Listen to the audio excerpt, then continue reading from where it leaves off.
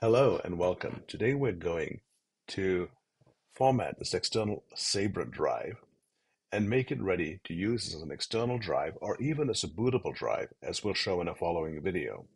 So to get that going, we need to go ahead and find the disk utility. And for that, press Command and Spacebar and then type in disk utility and it'll pop up. We can see that we have the drive here, the main drive, and then the Sabre drive down here. So we need to go ahead and erase that. Everything here will be erased. And so if you have data, be careful. We need to give it a file name. We'll give it a slightly different name, Sabrent external. So we know that when it's done, we've got the new drive identified. RNL. And then we'll go ahead and select the format. And we need to pick the APFS format to be that external drive and or be a bootable drive later on. There are other options that are worth researching. Next, the scheme, we're going to pick the GUID partition map. Once we have that, let's hit erase.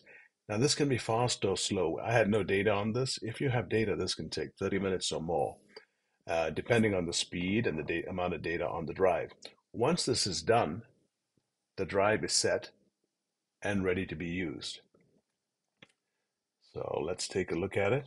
It's gone on to my second monitor. So I'll have to drag it back. Here we are. There it is. That's the drive, Sabrent external. When we click on that and we see the Sabrent external, we can see that there's no data in it and it's ready to be used. I hope that helps you format your external drive. If you want to look at how to make that into a bootable drive, watch the next video. Thanks for watching.